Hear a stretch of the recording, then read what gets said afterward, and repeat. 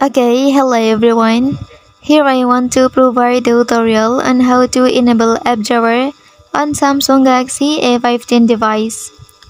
Ultimately, enabling the app drawer is a matter of personal preference and individual usage habits.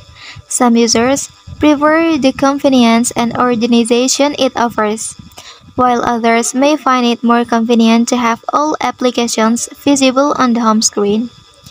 Okay, and then how to enable app drawer on this device.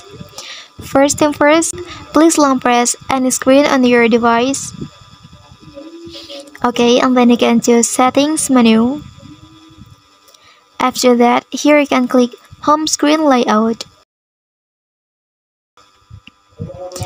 Okay, and then here you can choose to activate the first option, home and app screen.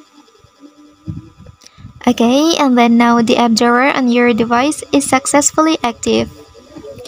Well, that's the tutorial on how to enable app drawer on Samsung Galaxy A15 device.